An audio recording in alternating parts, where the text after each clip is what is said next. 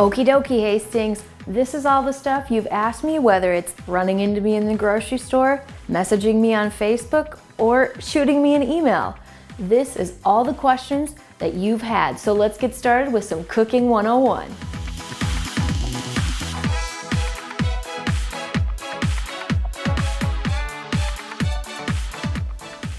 This first recipe is what got this whole episode started. I had someone message me through Facebook saying, how do you make scrambled eggs so they're not dry? And then a few days later, I had another person ask me about scrambled eggs and it not being the right texture. So I'm gonna show you how I make scrambled eggs. So the first thing that I'm gonna do is I actually have some bacon here. And what I've done is I have 2 slices of bacon, but I actually cut it in half. I just find it's a little bit easier for what I'm about to do when I have the bacon cut in half. Plus it's gonna fit into my frying pan a little bit easier. I don't really like it myself when that bacon is flopping over the edges. So you can start with a ridiculously hot pan if you want to, but what I like to do, I think the bacon crisps up a little better. I'm more of a crispy bacon person, is if I start with the heat on pretty much almost non-existent and I start to ramp it up once I get it into my pan. So while my bacon's starting to cook, I'm gonna get the rest of my scrambled eggs ready. And so what I'm gonna do is, I'm an egg and a half person and other people in my family are egg and a half people. So I usually do my eggs in clumps of 3 or batches. Batches sounds a little bit more delightful than clumps. That doesn't sound very yummy. So I've got 1 egg in there. I've got 2 eggs in there. Some people like to crack them into a separate bowl first to make sure you don't get any shells in there. Because I'm starting with my eggs, it's no big deal. If a little piece of shell falls in there, I can see it and I can pick it out because nothing else is in there. The easiest way, in my opinion, to get this all incorporated and mixed together is to do this with a fork. So I'm gonna pop my yolks first because that's gonna require less whisking then. And what I'm gonna do is I'm just going to spin my fork in one spot. I don't need to worry about working my way around the bowl. If I just do kind of an up, down, up, down, up, down like this, then I know I've got it coming together. And what I wanna do is I wanna mix it so that it is all one consistent color. If you have some dark yellow spots and you've got some clear spots, that means you're gonna get some more marbled texture when it comes to making your scrambled eggs. So now the next thing that I'm going to do is I'm gonna add just a tiny bit of milk. Now this is way too much milk in here. It's not necessary at all. Basically, I'm putting in there a little bit more than a teaspoon of milk. And now what I'm gonna do is mix that in there. And so I'm just gonna stir together my milk and my eggs, and it's gonna get a little bit lighter in color because all of that delicious milk is mixing through with my eggs. And then I'm just gonna take and I'm gonna crack some pepper and I'm gonna crack some salt right into there. So while I've been doing this, my bacon is cooking here. So what I've done is I've taken my cooked bacon out of the pan and I have it on a piece of paper towel to get rid of all of the extra grease that's coming off. If you've ever eaten something that has fresh cooked bacon mixed into it and your mouth has felt like there's almost like a coating on the inside of it, that's because there was too much grease left on that bacon and you actually have created almost like a waterproof seal inside of your mouth. So inside of my pan, I still have some of my bacon drippings. I didn't save all of them because that would be excessive and that would make for some not so great scrambled eggs. What I'm gonna do is I'm gonna use that flavor that I have in that pan and I'm gonna add my eggs to that pan, and right away you're gonna start to hear that sizzle. Now because I'm making scrambled eggs, what I wanna do is I wanna keep those eggs moving because scrambling them comes from that movement in there. So I'm just gonna keep gently folding them. And if you want to, maybe you want some bigger pieces of egg in there, you could let it sit for a little bit. So it might look a little deceptive because there are those tiny pieces of bacon inside of your scrambled eggs right now, and it might almost look to you like those eggs are burnt, but actually what that is those tiny pieces of bacon. So what I'm gonna do is my eggs are almost done. I'm now gonna come in with some cheddar cheese, and I'm gonna sprinkle this all over the top. And what's nice about scrambled eggs is you decide how much you want to add to those eggs. This is when we're gonna wanna have it on a little bit lower of a heat because like I said, our eggs are almost totally cooked. Also, you'll notice my eggs aren't sticking to the bottom of my pan, and that's happening for two reasons. Reason number one, we have those bacon drippings in there that are working as kind of an anti-stick coating. But then also I do have a good non-stick pan here that I'm working from. And by doing that, that really is gonna protect my eggs. So now you've got a choice. You can choose to eat this bacon just like this, or you can do what I'm gonna do. I'm gonna grab a piece of bacon and I'm just gonna tear it up and sprinkle it over the top of my eggs. And this will be the very last part to flavoring up these eggs. I'm just gonna fold this bacon in here. It'll stick to my eggs. And you know what? These are pretty close to done. And now my scrambled eggs are taken care of. So we're gonna pop these onto a plate and we're ready to move on to recipe number 2.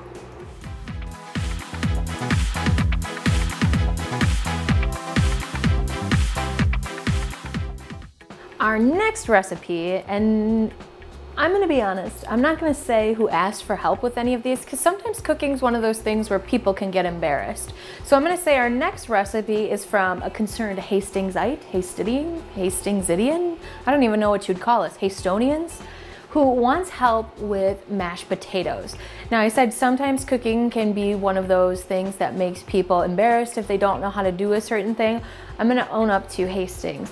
I am horrible at using a vegetable peeler, and mashed potatoes is something where a lot of times I'll just slowly peel away with a knife, or if I have to absolutely use a vegetable peeler, I actually have a cut-proof glove, and that's what I'm gonna use today, just because the majority of you probably do use a vegetable peeler in order to peel your potatoes. So my potatoes that I have is they're russet potatoes, and I like those because they're ones that you'd normally use for baking.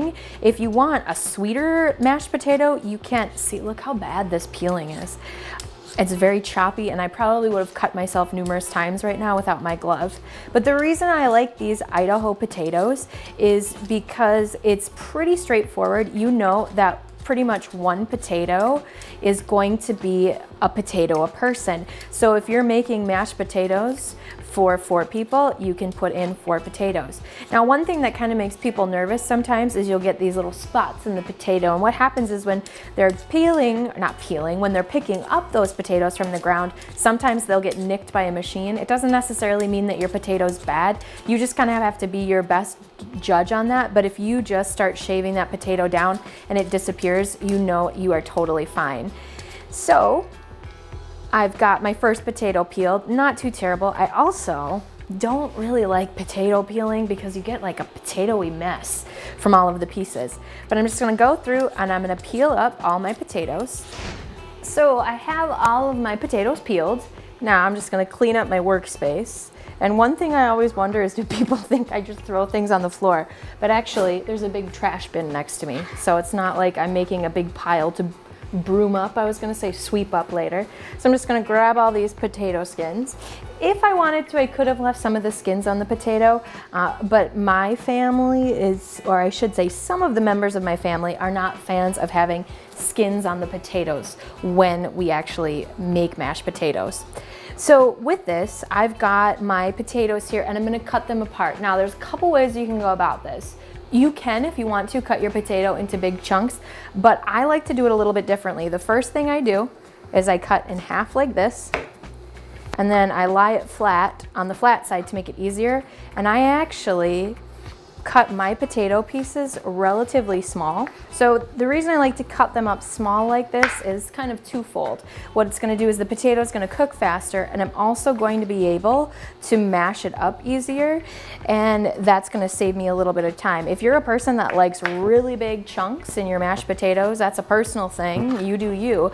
But with me, I like medium to small size chunks. If you're a person that doesn't cook mashed potatoes too super often, one of the things you're gonna notice is that as you are cooking these, your water's gonna get a white foam on the top, and that's all the starch coming out of the potato. It doesn't mean that there's anything wrong with your potatoes, it just means that they're starting to cook.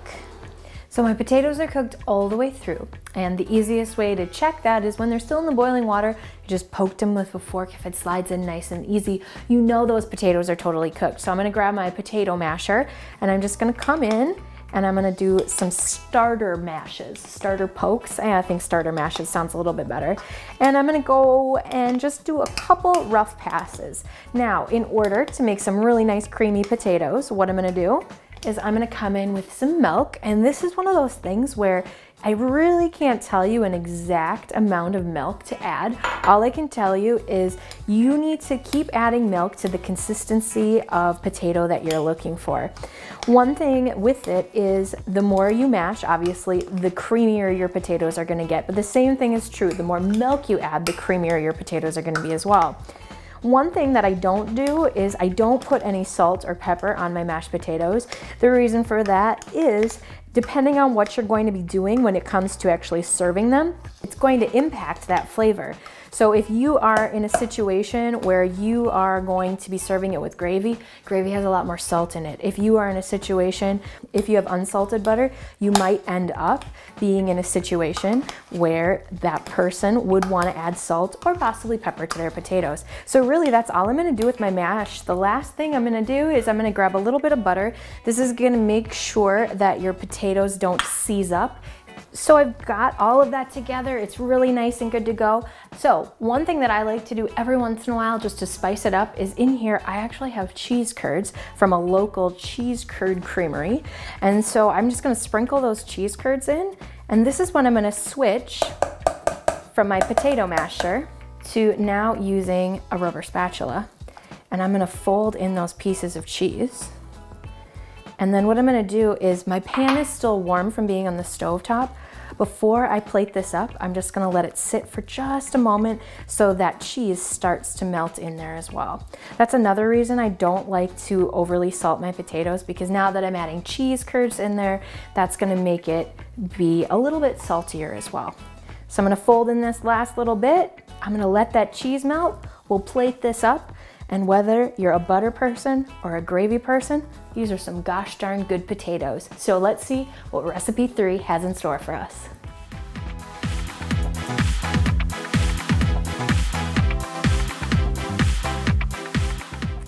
Last one is kind of a combination of 2 pieces. I had somebody send a question in asking about using knives, and then I had somebody send in looking for an easy salsa recipe that they could make at home. So the first thing we're gonna do is we're gonna talk about knives, and one thing we need to know the difference between is a flat blade and a serrated blade. So with that serrated blade, you have kind of the little teeth to it, and then with your flat blade, it's just flat. So kind of thinking about if you're more of a tool-minded person, a flathead screwdriver would be your flat blade, and then that Phillips screwdriver is more like your serrated blade because it's gonna grab into things and be more toothsome. So one thing that I have in my kitchen all the time that I use with our knives is if it's a flat blade, I'll sharpen it on this sharpening tine. And to do that, it's super simple. You just take your knife at a slight angle and you just pull down. And you don't have to do this slow, you can go quick with it. And the whole purpose of that is your knife always stays sharp, but what happens is your blade starts like this, and each time you use it, you're putting a little bit of pressure on it, so the knife starts curling over on itself. So what this does is by running it on there, it slowly pulls that back to that nice straight blade. So that's why it's really nice to have one of those, and you can bring your knives back to life with it. So let's take these 2 different types of knives and we're gonna do some different cuts with them in order to make our salsa. So the first thing I'm gonna do is I'm gonna grab my tomatoes. I myself prefer to get tomatoes on the vine. I think they're a lot sweeter. I like the flavor of them, so that's where I'm gonna start with. And so what I'm gonna do is I'm gonna slice the top just like this, and I'm gonna use my serrated knife. It's gonna grab into my tomato and do a really nice job of giving me those nice even cuts. Now what I like to do first is I cut off the top and the bottom so I have a flat surface.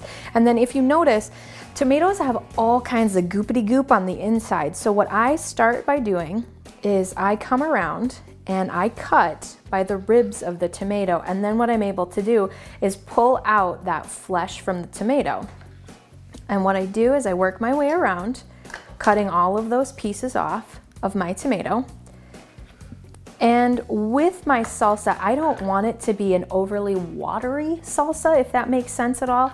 And usually that extra watery or runny consistency comes from including the inside of that tomato. So now I'm just gonna take my serrated knife again, and I'm gonna come around and cut. And the only thing that I have left behind are all of those seed pockets attached to that inner piece. If you don't wanna waste anything, you can come in with your finger and you can clean that off. But for this recipe, I don't need any of this, so I'm just gonna set this to the side for another recipe, or you could just toss it to the side and add it to your compost pile.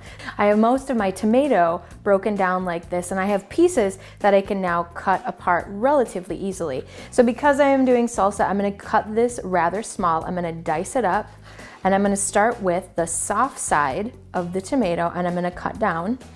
And when I do that, I have my nice little diced pieces. So I'm gonna do that to those small pieces from around the ribs. And now with these larger pieces, I'm going to start by julienning them. And then I'm gonna come the other direction, and I'm gonna cut nice and slow, cutting into those nice little dices, just like that. Because the skin of the tomato sometimes holds it together, you just wanna move your fingers around a bit so that those pieces break apart as you drop them into the bowl. So one more time, I'm gonna take it on the soft side. I'm gonna cut thin little strips, just like this, cutting nice and slow so I don't cut myself on my nice sharp knives. And I'm gonna pull it back and pull it back. One thing, when you're shopping for your knives, you can look for a knife that's called a tomato knife. My knife set, if you've ever watched some Aprons optional before, is lots of different colors. And my tomato knife, just for maybe simplicity's sake, what they've done is they've made it red so that you know it's a tomato knife. So the next thing that we're gonna work on is our onion, and we're gonna use a red onion for this. I'm gonna start by taking my newly sharpened knife, and I'm gonna split this in half. And red onions are a little bit sweeter, and that's what makes them nicer for this salsa. And with this onion, what I'm gonna do is I'm gonna cut off the top, just like so I can expose some of these ribs. And I'm actually gonna peel off that very outer layer. It's usually pretty thin. And now what I'm gonna do is I'm gonna take my knife, and what I'm gonna do is I'm not gonna go all the way to the very back of the onion. Instead, what I'm gonna do is I'm gonna make little slits down, because this is gonna help. And the reason it's gonna help is because what it's gonna do is it's gonna make my dicing go oh so very much faster. So now I'm just gonna come through, and I'm gonna make nice little dices, and I'm gonna use kind of the structure of the onion to get my nice little pieces. So when I do this, it's gonna look like I've just got some rings. And so now all I need to do is just take and start crumbling this apart, and I've got my nice little pieces of diced onion. So now I'm just gonna take these pieces, and just for good measure, sometimes what I like to do as kind of a safety net, I just bring my knife through. Now notice I'm rocking my knife like this. Most of these flat-edged knives are gonna have this shape to it where I'm gonna keep the front on the board, and I'm gonna work my way across, and then I can go through this really nice and quickly and get a really nice fine dice. If you wanted to, you could just put this into a food processor and you'd get the same results, but sometimes when you've already got that knife out and already in use for your tomatoes, it's not necessary. So now I'm just gonna take that half of an onion and add it to my 4 tomatoes, just like so. For the next one, we're gonna pull out the big guns, because this is something that makes salsa delicious, but if you're not prepared for it, you can get a little surprise later. So we're gonna add a jalapeno pepper, but when I cut up my jalapeno peppers, I usually wear just disposable kitchen gloves. And because I like things colorful, mine are blue. And a lot of times if you pick them up at the store, you can just get them in just white. And so I'm gonna cut off the ends of my jalapeno, and then what I'm gonna do is simply half my jalapeno. Now, if you're a person that thinks, no, I can't put the jalapenos in the salsa, it's just way too spicy, all of the heat of a jalapeno comes from two places. The first place it comes from is the seeds, and the second place that it comes from is this rib that runs through here. And there's actually an oil that's in there that makes kind of that spiciness all happen. It has a big fancy science name, but I don't know the big fancy science name for it. I saw it one time in a food documentary. Yeah, I watched those, and it didn't stick with me.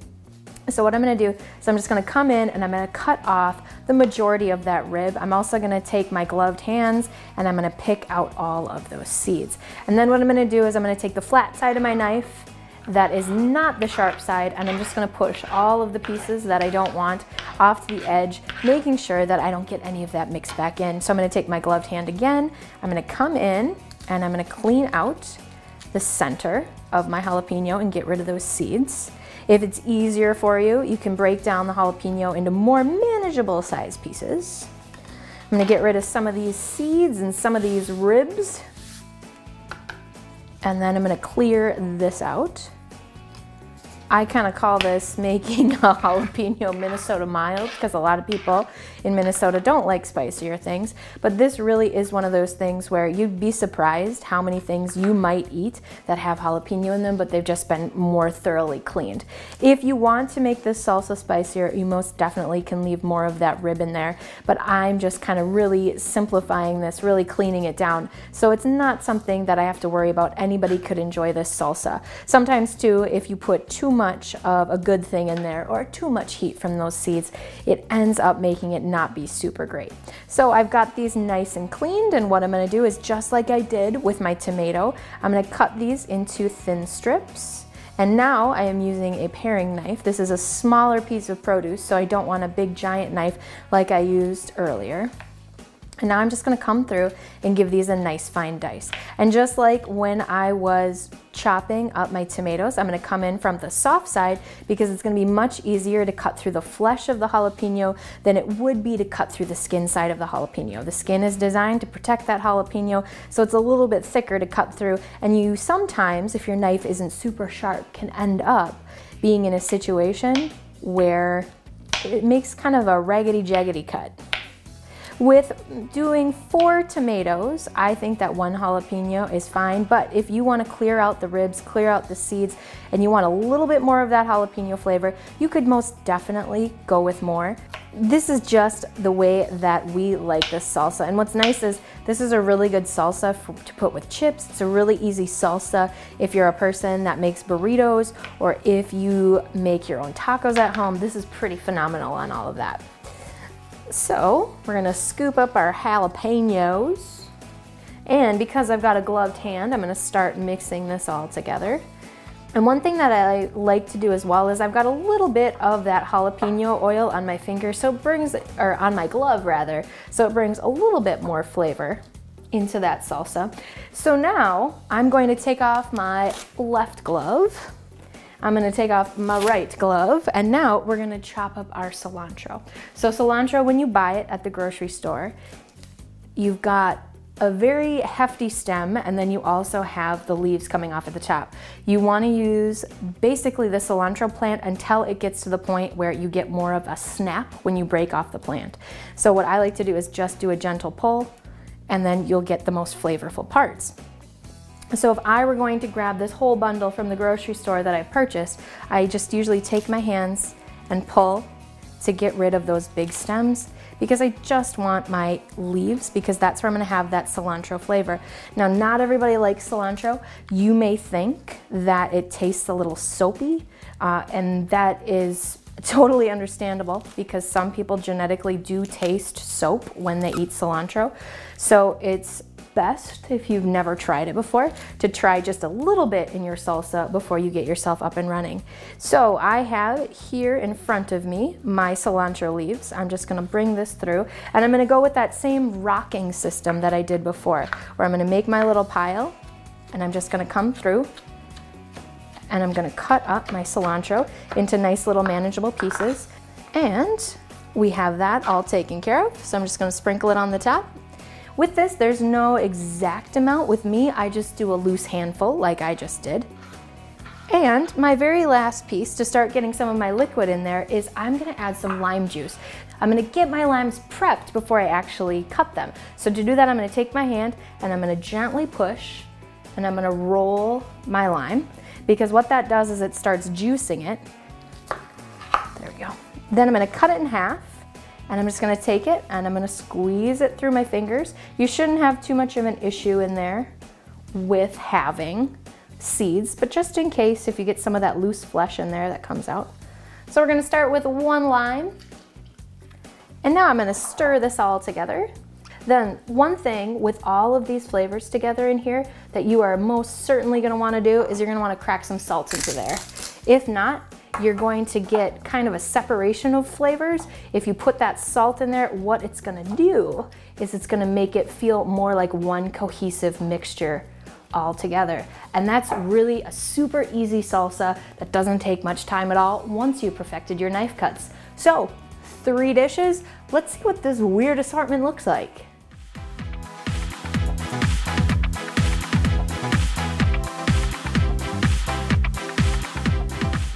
I will say this is probably the weirdest assortment of foods that we've ever had, but it's also pretty delicious. So we have our perfectly fluffy and flavorful scrambled eggs.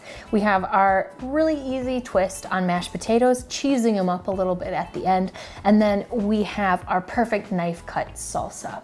So all of these things, well, you wouldn't necessarily eat them all together. You could have part of your breakfast, maybe some of your lunch, and a little bit of your dinner. So remember, keep those questions coming because I love answering them. And always remember, the apron's optional, but the flavor isn't.